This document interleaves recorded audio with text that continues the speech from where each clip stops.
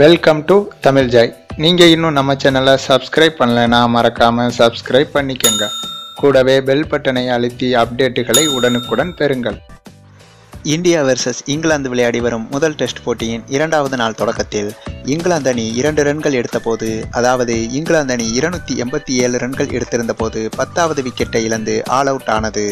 அதன் பிறகு களமிறங்கிய இந்திய அணியின் பேட்ஸ்மேன்கள் மலமளவன சீட்டுக்கட்டுகள் போல் சரிந்தனர். ஆனால் இந்திய கேப்டன் விராட் கோலி மட்டும் ஒரே ஆளாக நின்று இங்கிலாந்து அணியை கடைசி வரை கதற விட்டுவிட்டார் என்றுதான் சொல்ல வேண்டும். அப்படி ஒரு விஸ்வரூப ஆட்டத்தை வெளிப்படுத்தினார் விராட் கோலி. கடைசியாக இங்கிலாந்து அணியை விட 13 ரன்கள் பின்தங்கிய நிலையில் 76 ஓவர்களுக்கு 274 ரன்கள் எடுத்து இந்திய அணி ஆல் அவுட் ஆனது. உமேஷ் யாதவ் மட்டும் அவுட் ஆகாமல் களத்தில் நின்றார் என்பது குறிப்பிடத்தக்கது.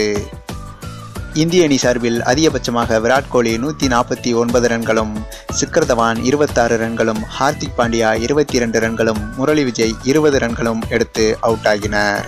இங்கிலாந்து அணி சார்பில் சாம் குரான் என்பவர் 4 விக்கெட்டுகளையும், ஆண்டர்சன், பென்ஸ்டோக், அதில் ரஷீத் தலா 2 விக்கெட்டுகளையும் கைப்பற்றினர். அதன் பிறகு இரண்டாவது இன்னிங்ஸில் களமிறங்கிய இங்கிலாந்து அணி 1 விக்கெட் இழப்புக்கு 9 ரன்கள் எடுத்தபோது இரண்டாவது நாள் ஆட்டம் முடிவுக்கு வந்தது. இந்திய அணி சார்பில் அஸ்வின் 1 விக்கெட்டை கைப்பற்றி இருந்தார் என்பது குறிப்பிடத்தக்கது. இதில் ஆச்சரியம் என்னவென்றால், முதல் இன்னிங்ஸில் அலைஸ்டர் குக் எப்படி அவுட் ஆனாரோ அதே போல இரண்டாவது இன்னிங்ஸிலும் அஸ்வினாலேயே அவுட் ஆக்கப்பட்டார்.